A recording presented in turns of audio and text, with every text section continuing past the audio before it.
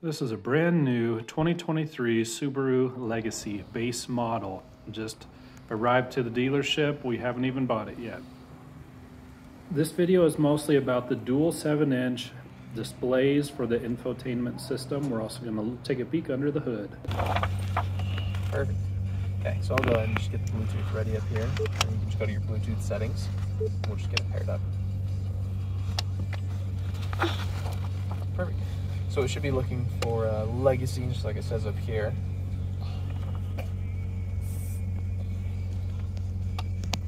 There we go. And then it might ask you for like 2 or 3 more things like contacts and messages, just so it can show you all of your stuff. And a fun call from unknown. Hello? Hey, I'm going home with Sophie. You're going home with Sophie? Yeah. Okay, love you. Have fun. Love you. Bye. Bye. Oh, the contact was just not loaded. That makes sense. Yeah. Okay. Anyway, as the contact load, they will actually show that. It says. There you go. Okay. And then you'll notice this is your phone screen, right? This is what happens when you push the phone button. It'll take you here, so you can look at all your phone book stuff, right? Like you see, you've got the recents. You can also set some favorites in there just by hitting the stars next to people's names. Okay, that's pretty much it. You can also access the messages. It's not amazing. It'll like read you prompts and stuff, and then you can like say like generalized prompts. Does that make sense? Like how it will like give you a couple options to text back, but not like whatever you want to say. So typically something like Apple CarPlay or Android Auto is going to be a little bit better at like doing text stuff. So that's nice. Anyway, but yeah, it's fine. Okay, so that's that. Try hitting this house button for me, and you'll see that takes us to the home screen, right? This is what it's going to look like. You'll notice you've got a phone here and phone there. That does the same thing, right? You can always just hit the button, it'll take it, or you can hit these. It's all the same stuff. Okay. Let's go ahead. Try hitting radio for me, and we'll do just a preset real fast. I'll show you. Have you guys played with this at all? No. Okay, good. Just to be clear. So, this is just like any other radio. You tune, use the volume over here, and then you push and hold on whichever 1 through 6 you want to be your preset. This station can go in there, right? Okay. So that's pretty standard as far as radios go. You can push and hold, and it'll set that one in. Does that make sense? Okay, cool. That's good there. Next, try hitting media for me. So this right here is everything it says here, right? So you can plug in an aux cord, maybe do iPod, iPhone, USB right here, Bluetooth, all of that stuff if you want to play something like that through the car. Any of your audiobooks, podcasts, anything like that you would ever play through your phone via Bluetooth. Just tap here, right?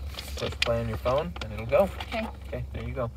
So that is the main things happening on the screen here. You've got a couple other things like Starlink. Starlink is the old version of my Subaru app, which is something you don't have to worry about on this car because it's mainly for like remote starting and stuff like that. But you get the hard key, so it's not going to worry about that. Anyway, so Starlink is, if you update the car, actually, that might actually go away because they're discontinuing that app. So anyway, you don't need to worry about Starlink. Okay. Settings is just like settings on your phone. Big menu of stuff you won't get touched most of the time, but feel free to rummage around in there. There might be something you end up changing. Feel free to let me know if you have come up with questions on anything in here. I'm happy to help you guys out. Okay. How do the updates work? Does it just like pop up a message and it updates over the air, or how does that work? You can update it over the air, but really you don't need an update unless it like something isn't working. So most of the time you won't need to like actively be updating it or anything like that. It will just sort of like if you notice something is being weird, then it might need an update, and that may be a bug that they've fixed, right? They've nailed this down pretty well at this point. They've been doing it for a few years, so this is much better than it was when it first came out. They've worked out almost all bugs, so I don't think you guys will run into that, but if you do, that's how you would solve it. Okay. What about the air control settings, like to change it from like up in the upper to lower and stuff like that? Yeah, everything like that. That's all down here, which is where we're going since we're finished up here. Okay. So, all of the air stuff is in the bottom of the screen right here. You've got a little on button right there. There you go, right? You've got fan up, right? Fan down. And then if you tap that right there, anywhere in that bar, it pops up a menu. Oh, gotcha. That shows you where you can touch all of your stuff right there. Show you where you're going there, turn on your AC, all of that stuff, right? Okay, and then the warmer, hotter controls. Exactly, and then you see you've got your temperature, and that's all right here. Sweet. So, yeah, you can sort of move that around as is. Okay, next stuff to go over, let's talk about any of these vehicle control settings. So tap there. This is anything that's going to really interact with your driving. Things like vehicle dynamics control. So you have all-wheel drive in this car, which is awesome. It's like four-wheel, but all of the time. Subaru's all-wheel drive specifically is super good at doing its thing, right? Vehicle dynamics control sort of turns off some features of traction control, which means you'll slip more. So that's a bad thing most of the time, right? Okay. There are like just a few scenarios in which you might ever use it. Most of them are like off-roading or if you're stuck. So stuff like that. Okay. Sometimes you need to spin to get out of some mud or some snow or some sand, but that's really the only time you need to use that. Okay. Okay, then... So it's just off then? Oh, let me show you. This will make it a little more clear. So if I turn it off, you get a dash light, and that's bad. So that's what you can think of it as. If you get the dash light, that's bad. You're going to slip more, right? Okay. And then you can So turn it on. there. Okay. No dash light is the good one. I find that the easiest way to remember it, because dash lights are bad. Okay. Especially since it says off, but it's anyway. So yeah, that's the Okay. way to think of it. This acceleration cruise control thing. So cruise control accelerates at a certain rate. You can change that basically. You can make it go slower. It comes with eco, or you can go to dynamic if you want to go a little faster, right? No big deal. Okay. Oh my, went too far. Okay, so that's cruise control. Auto vehicle hold. This one's kind of fun. It's just a convenience feature mostly.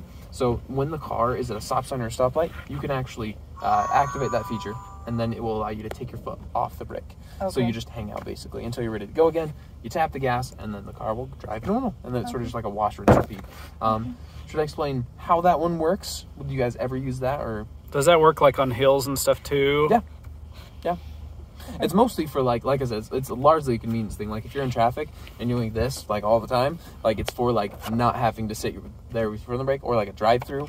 Anytime in which you're like, putting it in park would be good right now, but that seems weird, you know? Yeah. Okay. So anytime when that comes up, that's when I would say is like the prime situation for it. I'll just show you real fast. It's not too bad. So you turn it on. You get a green AVH circle thingy right here. Okay. When you come to a stop, you can push the brake all the way in, like just physically all the way in, and that will start flashing, okay? When it's flashing, that means it's safe. You can take your foot off the brake, hang out, do whatever, pass food around in the drive-thru, whatever, and then you can tap the gas. It will stop flashing and go solid, and then just wash, rinse, repeat, right? You'll just go, brake all the way in, there you go. Yeah, I know some people that have accidentally rolled into the back of somebody, and they thought the person in front of them was going backwards. They're like, "What's happening?" And yeah, it was no, them. that is the worst, yeah. Yeah. So, yeah, that would be a good thing to try out there, I guess, yeah. Steering responsive headlights. This one is your headlights move in their sockets as you steer, so pretty That's cool. awesome. That's kind of just, yeah. You can turn it off if you find a reason. Next is our driving assistance right here. Safety features, basically, right? You've got two. All of them are talking about eyesight, which is the cameras up here watching the road for stuff they can help with. Do a lot of stuff, but these are the main ones. Like pre-collision braking. That's what it sounds like. So watch out, make sure you're not going to hit anything. It'll warn you, first of all, if you are, and then so that you can just hit the brakes, no big deal, right? And then if you still don't hit the brakes, it will apply them to minimize that damage. Okay. You can turn it off if you need to. By going here, it's going to make sure you're very sure you're going to turn it off. As soon as it's off, you get a dash light. Just like everything, dash lights are bad, so you want that back on. No dash light, everything's fine again. It's keeping you safe. There you go. And that's kind of how all your safety features are. They all default to on, and then if you see dash lights, that means they're off. Okay. And the dash light would stay on forever. That's correct, right? Okay. So like I could go and I could turn it off, and we could go do something else, right? And that dash light will stay until you turn it back on. Okay. Okay. The only reason to turn this one off specifically is if you're going through a car wash. Other than that, it's good to have it on all the time. Car washes are specifically the only unique scenario where it's okay to run into a bunch of stuff on purpose. So feel free to turn it off in a car wash. Does it like freak out if it's on and it's like? There's definitely been a lot of scenarios in which people get in trouble for it, because like a car wash, it's not every single one. Some of them are configured in a way that doesn't do it apparently, but a lot of them that are like the automatic car washes where they say put it in neutral, don't hit the brakes, right? So you would just go through, right? However, it will like see them and then it will hit the brakes, and then it messes with their track and they get mad at you. So anyway, it's a good thing to know. Like I said, it's not every time and it's not every car wash, but it's definitely a consistent thing. So definitely be aware of that. Lane departure. So this one is the one where it can beep at you if you go out of your lanes. It's got a couple other things it can do on top of that, like prevention function. This one I call the nudge because it will nudge you back into your lane. Oh, okay. I like the feature. My only problem with it is that it's hard to turn off. So let's say we did both. That's what all function is, okay? So if you were just going along and then it starts nudging you, but you're like, not right now, I don't want the nudge, stop moving my steering wheel. you have to tap a couple times. So it's 1, 2, 3 taps before it stops moving your steering wheel, which is not like awful, but like not ideal. Does that like disable if you like turn on your blinker, or how does it know Yeah, not if to you turn on nudge your you? blinker, then it won't nudge you. Okay, cool. Okay. Yeah. So anyway, I recommend warning buzzer starting out. There's a similar feature that is much better, in my opinion, as we go along, which I think is the next place we're going. Let's tap this one here. You've just got some units in here, and you've also got auto start stop. Auto start stop is when the engine shuts off at stop signs and stoplights. It's kind of a new car thing they're starting, where it will save you on gas and cut down on emissions, stuff like that. If it ever gets annoying, like if you're in heavy traffic or a drive-through, anytime you're like stopping and starting a lot, it might stop and start a lot, and so it can get kind of bumpy. If that bugs you, you can just turn it off just like that. Okay. Is there like a time amount, like if you're stopped for like 10 seconds, it shuts off, or is there some kind of... There's all sorts of stuff that it's based on, actually. You'll notice that's actually the same feature, because a lot of people like to turn that one off, especially older folks that aren't used to it. We'll turn it off a whole bunch. It feels like stalling the car, So so I it's can't right blame there. them. But, Okay. Yeah, I noticed it when we were driving, and I mean, I've heard of that feature. I've never right, yeah. had a car that did it before. Yeah, of course. So anyway, to answer your question a little better, there's a lot of stuff that it depends on, actually. So like, it's got a giant list of reasons why it may or may not stop. A lot of them are tied to really obvious things. Some of them are more obscure. One of the big ones is like, if it's cold outside and you're trying to heat the car up, it won't turn the car off because you need the engine to do that, right? Cool. Same thing for if it's like hot outside and you're trying to cool the car down. You need the engine to do that, right? So a lot of that straightforward stuff is built in. And they've added a lot more, so it's a little more conservative than it used to be. It used to be like most of the time it turns off, but now it's like most of the time it doesn't, because a lot of people are like, it's too much, so they've like configured it to be a little less than that. So there's a lot of reasons, aside from those obvious ones, that they've been like, well, if this scenario, then maybe don't turn it off, right? So there's a lot of reasons why it might not turn off and why it might feel a little bit random as to when it is and isn't. Just know there is a reason, probably. It might not be an obvious one, but there you go. Okay. Okay, so that's kind of the auto start stop thing. There we go. That covers just about everything here. How did we feel about our features as far as vehicle control and driving assistance? Do you guys have any more questions there? Feeling pretty good? Yeah. Okay, cool. We'll move right along. That covers just about everything right here. I didn't mention, but these are pretty obvious, right? Your rear defrost and your front defroster right there. Okay, let's talk about all these cruise control things right here. They're pretty fancy. So you've got eyesight built in here as well that does a lot of cool stuff, but we'll just start with the baseline cruise control. So you turn it on, you get the speed, you hit set. That's all cruise control. So if you push that button for me, it will turn cruise control on. Let's actually, your door might be open back there. It might just show it to us a little bit bigger. There we go. Okay. I just like the bigger screen there. A little easier to see what's going on there. So normally, this will be like what it shows up as, okay? There's a lot up there. Just focus on that thing. Is right there. That means it's on, okay? So then you literally just hit the gas and you'll see it says set right there. Boom, that's cruise control. Okay. So largely, very simple. Then you start adding things on top of it that makes it a little bit more, right? You've got the same old resume so that you can like hit the brakes and go back to the last safe speed. You can also adjust the speed with the plus and the minus while you're in cruise control, you know? So like if you accidentally set it at 65, one tap will go up by 5 to 70. Oh, okay. Yeah, and then you can hold and it will actually go up by 1, 2, 3. Oh, okay. So yeah, kind of fancy. And then you showed us the setting where it'll make it more or less aggressive. Correct, right? yeah. Okay. So that's in vehicle control, and it says cruise control acceleration. Yeah, so you can do that there. Okay, so that's just those two, right? Then we have adaptive cruise control. So whenever you set cruise control, adaptive cruise control automatically activates. That is this car up there, talking about those white bars in front of you, right? Each bar there is 2 seconds of distance that the car will watch that amount of distance from the car in front of you and apply the brakes to keep you that distance. So it will slow you down as much as it needs to make sure that distance is there. And is that optional? You can turn that one off. Like I said, it's there by default, but you can actually, these buttons are to adjust the distance. If you hold either one of them, it'll turn it off. Okay, cool. Just like that. Oh, okay. Yeah, And then hold it to turn it back on? exactly. Good to know. I bet you can turn it off on our Toyotas. We just don't know how. Yeah. No worries, right? We didn't have such a good orientation. We didn't have one at all when we bought them. That is all too common, unfortunately. But yeah. So we've got you can adjust the distance, right? So 4 is the maximum, and then you can hit this one, and it takes them away. 1 is the minimum, right? Super fancy. Sounds like you've got a similar thing, right? I don't know, every Toyota that I've driven, theirs hasn't been quite as good in my opinion. I really like the Subaru one. And I do get to drive a lot of cars because we drive used ones as well all day. So anyway, I've tried a couple of the adaptive cruise controls. Like Mazda's was okay. I really liked Subarus, and I drive a Subaru, so I use it all the time. And then Toyotas, maybe the newer one is better, but I don't know. So try this one. I love it, and you she might like hates it. Fair enough, right? You know, it's like it either is for you or it's not. No big deal, right? One thing that can be helpful is you can adjust this like on the fly. So what that I am clicking these buttons all the time if I'm using it. Like sometimes I want to be further or closer, right? And so like on the freeway, I typically click it out 1 or 2 more than I would because I like a lot of distance and I don't really care if there's a bunch or if there's people jumping in or not. I don't really mind. But if it's traffic, I actually pull it in all the way to 1 because I'm like, just get me close, right? So nobody cuts in front of you and then it slows you down. And exactly. Yeah. Right? And again, there is one important thing that's different than Subaru is each bar there is 2 seconds of distance, which is going to change based on your speed, which is really nice because at freeway speeds, it's going to be further no matter what, but still a safe distance. And it like if you were set it on State Street for whatever reason, then it will be much smaller, but still a safe distance. Okay. So Cool. yeah, pretty neat. I like it. So try it on 2 or 3, see what you think. Last, go and hit this one for me, and you'll see that comes up on screen.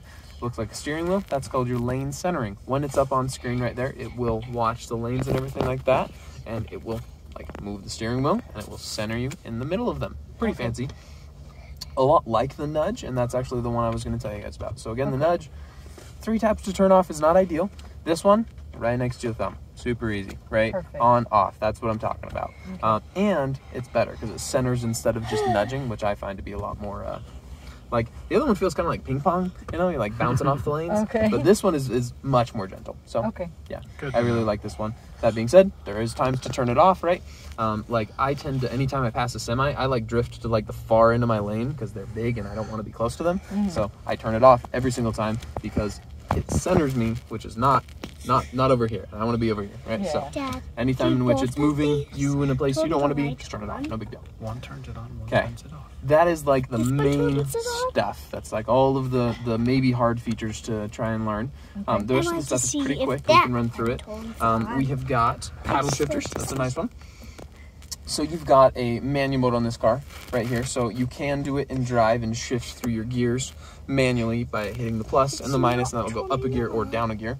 Okay. And then it will let you do that. But if you stay in drive, it'll just go back to drive like after a that. second. Okay. If you go slide I right thought over it into was manual gonna mode, be you just yellow. slide it right over, then it will stay in whatever gears you're putting it in. So it's a little more like stay there. So we live up on the mountain over here. So like if we wanted to downshift, Exactly. you just hit it on the paddle, but it has to be over in the M on the selector for it to stay there. Otherwise, it's going to switch back. Exactly, yeah. And I mean, it'll stay in the lower gear for like a little bit, but it'll just go back to drive because it assumes you want to be in drive. So, yeah. And if is it bad? Like you can change that while you're driving, right? Yeah, of course, yeah. You can flip it all around and everything like that. The CVT itself is super good at protecting itself. So even as you're shifting, like if you try and do something on accident that would like hurt any other car, it will just not do that thing. Like if it redlines, it'll actually shift. Like it'll just automatically do it. It's Okay. like we're not doing that. Nope, and it'll just shift for you. Even if it's in the manual mode. Exactly. Yep. So yeah, it's really great at not hurting itself. Yeah. Okay, so yeah, you guys will use those all the time. Plus, minus, manual mode, good there. Okay, wipers. These are pretty easy, I think. If you want more, go down. So more than nothing, let's go down once, right? There you go. If you want more, keep going down. There's constant. If you want even more, you can go down one more, and that's that. And then if you want off, you can push all the way up. There you go. Turns it right off. You can spray by pulling towards you. And then you can adjust that intermittent with this ring right here. Okay, there we go. This is all radio stuff. It's all really straightforward. So like you can skip songs and everything like that. You can, this thing switches this, here, if I turn off the cruise control, that screen up there, you can switch through that, and that's got a couple cool options in there. Why don't you flip through it? Yeah. So you'll see you've got like time and temp, a couple common things right there. What's playing, tire pressure. That'll calibrate as soon as you drive like a mile, or if you sit here for 2 hours. I've done it. Don't do it. Can you answer phone calls and stuff from something over there? Yeah, exactly. You might not be able to see it, but there is like the pick up the phone and hang up the phone. Okay. As well as the hang up the phone has like the /mute, right? So you can mute whatever's playing. So all that stuff is right in there. You can also like, here's your voice activation, right? So like if you push this, there is a Subaru assistant. I like to talk over her. She's fine. It's like the difference between Google Maps and any onboard navigation. All of the onboard stuff is just on this computer right here, and so obviously it's not a Google supercomputer, you know. Oh well. So that's kind of the performance you get out of a voice assistant. That's all done right here. It's not bad. It's fine. If you say some like if you have someone on your phone who has like a Japanese last name, it's probably not going to understand you. But if you are calling John Smith, probably going to do okay. However, if you want to get your Android Auto up and working and everything like that, that's the way to do it, because then you can get Google Assistant with that button. You just push and hold instead of tapping. Okay. Yep. Okay. That actually reminds me, I didn't finish talking about Android Auto. Have you guys heard about that? Have you ever used that, Android Auto? I have. Yeah? Yeah. Okay. So, you get the general idea. You can plug in your phone right here with just a cord to your USB port right here, and actually take your phone, and it will mirror it up here. So you can do things like your music, your podcasts, your apps, and then most importantly, like your maps up on there. And so you don't have to like hold your phone, or you can like just set your put a phone little down like there. thing right here, right? And then you can just put your phone away. And it's like the touch screen still works with that. Oh, sweet. Yeah. So then you can like it'll like show up as a little icon right here. So like in apps here, it actually shows us we've got Android Auto right here. I wonder. So yes, please connect USB. Right. So it's interesting that it only works if it's plugged in. You think that the technology is? I'm sure the technology is there, but yeah, really, it's just that they were like, do we replace Bluetooth yet? Do we do that? And so right now you can have both at the same time as long as it's plugged in, right? But yeah, like even like our newest Outback models and stuff like that, they've made it so you can, and it kind of did like replace Bluetooth. So it's like, okay, you can pick one or the other, right? And so they're definitely moving that way. But right now you can have both. Would it also charge the phone? Yeah. At the same time? For sure. Yeah, it's a normal cord. So it's doing all the regular cord stuff, and you get Android Auto. So yeah, most people don't end up using a lot of this stuff. They just use Android Auto because it's better and cooler. So So you say, well, you plug it in, does it like bring up anything on the screen to click on, or you just have to go into apps first? That symbol right there will show up. I can't remember if it's right here, but it'll show up on this home screen if it doesn't pop up automatically. And then you can like hit the home button, and it's a little app right there, and so you can just go out and in of it and whatever. Cool. So there's all that stuff. Okay. Cool. Yeah. Most phone manufacturers are pretty good about it these days. Android Auto was a little bumpy for a while as far as just getting it set up, but most people are pretty good about it these days. It's streamlined a lot.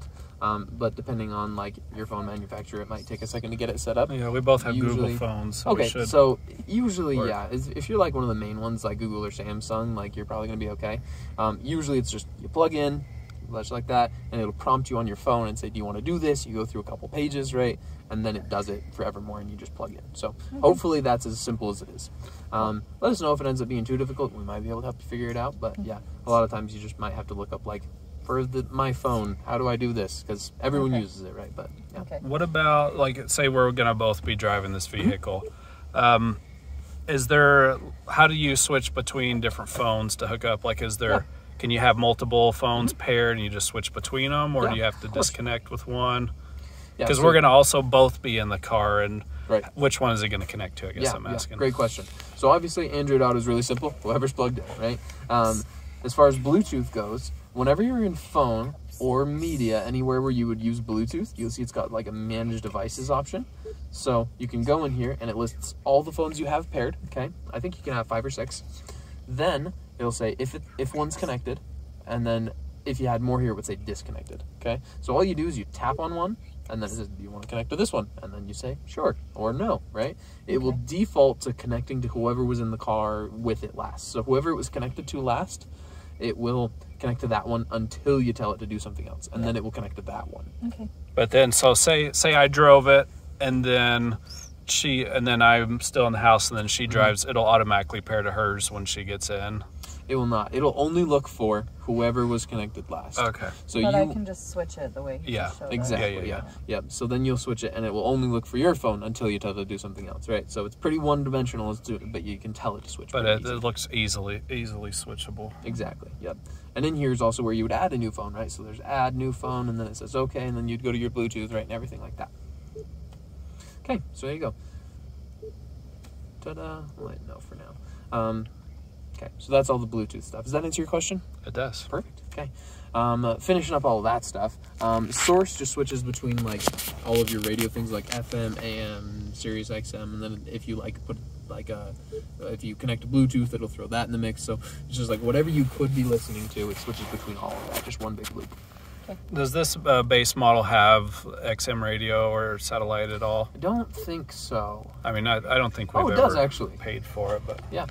So you actually, if it's got the capability, which this one does, which is cool, then you've got 3 or 4 months free when you buy the new one. So you'll have this one for a little while. You can play with it. Yeah, kind of fun. And then the cameras that you pointed to up there, what do those do again? So those are what do a lot of those safety features and stuff that I talked about. The centering and the and centering nudging and everything like that. And like the adaptive cruise control and like all of that stuff. That's all eyesight stuff. Okay. So yeah, that's what allows it to do all that stuff. What about as far as like backing up and things? Are there any like included safety features as far as like, I know there's the rear cross alerts and things like stuff like that, or does it just show you on the screen? And I believe this one will just have a backup camera. There can be different things on different models. We can check pretty easy actually. Let's go ahead, and if I turn on your parking brake, I'll show you how to work that in just a second too. So go ahead and put your foot on the brake for me. I'm gonna shift it. You might have to move the steering. Yeah. I'm too small. You're okay. yeah, I drove I'm gonna it shift it into reverse. Okay, so keep your foot there. Okay. And then we'll see here. Yeah. So this one's just the backup camera. Okay. There we go. Okay. Yeah, we may as well jump straight into parking brake. This one is electronic, as you can see, right? I like to think of it just like the good old-fashioned hand brakes. So up is engage, down is disengage, just like the good old-fashioned ones. Except for it will want your foot on the brake whenever you disengage. Okay. So now you can try it, right? Down is disengage, so you would push, you'll feel it disengage, and then your park lights go away. Okay. So that's parking brake. Okay, Sweet. very good. Okay, let's wrap up the rest of the steering wheel buttons there. Let's see, we did all of that stuff. We talked about that guy, volume. Okay, that pretty much covers everything. Feel good about all that? Yes. Great. Okay, next, headlights. Fortunately, you've got an auto setting just like all cars these days. There you go. Set it and forget it. You won't ever have to touch that again. You're Cool. good. Let's see, is there any buttons down there by your left knee? The pop the trunk button, obviously. Yep. So there you go. That'll pop the trunk. And then this one just to the right of it, that's a brightness dial for your screens and stuff here at Oh, night. okay. Yep. Perfect. Any of the last stuff is going to be on your actual board. All of your like buttons there, right? Oh, yeah, You I know, already adjusting your messed with mirrors this, and yeah. everything like that. All of that stuff is there. Okay. Perfect. Now, is there a gas pull tab by your foot anymore? I can't remember if this one has. A what? So you know how like For to the get gas gas, cap. right? Oh. You know, it was usually a little button, like a little pull thing by your foot, right? If you're not seeing it, it's not there. I'm just like to You clarify. just push on the cap or something. Yeah, exactly. It's just like Lid. that's what they're doing on the new ones. Is it's just like a back door. I like to think. If your back door is unlocked, then so is the gas cap. You Okay. just push on it and it opens right up. But if it's locked, then you push on it and nothing happens. Okay. So when you get gas, do not worry. It's okay. Okay, that is that. The last things, if you guys wanted to see them, are I can show you where the spare tire is, and we can see into the engine bay if you guys want to see that. Just basically show you where your fluids are if you want to see it. But if you Sure. guys are good, then I'd like to see that. I looked at the spare already back there. perfect. Yeah, why not? We'll check under the hood, and I'll show you where the engine latch is too. I'll come around so you guys can see it a little bit better. The emblem right up there. Got a little thing here. It's right down into that slot. It's got a nice little arrow for you. And then basically everything yellow is anything you would be allowed to touch. It's basically just fluids, and they're all labeled, fortunately. Okay. So like you've got, you know, your dipstick, your oil, coolant, wiper fluid, everything like that. And then obviously your battery, giant red plus mark is the positive one. That's the negative one right there. All right. Perfect. And that's pretty much it. This is the 2.5 liter Yep. boxer. 2.5 boxer 4. Cool. Yeah, man. It's probably the easiest accessible oil filter I've ever seen. It is true, which is funny because everything else looks very, very difficult. Yeah, everything, the spark plugs and everything is. Yeah, we'll probably bring that back here to have it serviced. I don't know what the deal is, but everybody these days just puts a lot of plastic in there. So yeah, I don't know, but yeah, it looks nice. Make all the normal stuff that anyone would do anyway, like pretty accessible. So. And then this is a new-ish, like at least somewhat redesign over the previous year. The front, do you know? Yes. So this specifically has been sort of redesigned. The grill right here. It used to have a couple less of these, basically. Okay. And I think they may have done something with like these cutouts down here as well. This one does not have fog lights, but it correct. has the little spot for them down there. That's correct. And you can get them installed after if you guys ever really decide you need fog lights. But what about we looked at so many different vehicles, the warranty on this? It's like 5 years, 60. This one is just the basic 3-year 36,000 is going to be your main one, and then I believe there is like on a couple of the parts. Drivetrain. Yeah, there's a longer one. Okay. Things like that. Finance will know everything about the warranties, and they can tell you about anything you might want to worry about or get extra coverage for or anything like that. Overall, I'm quite impressed. The dual 7-inch screen had me a little bit nervous at first. I thought it was going to be kind of really cheesy and I wouldn't like it, but it works great. There's a 2023 Subaru Legacy base trim boxer engine. Seems to run very smooth. It's very, very clean. Engine oil filter. That's probably the most accessible one I've ever seen. Cool.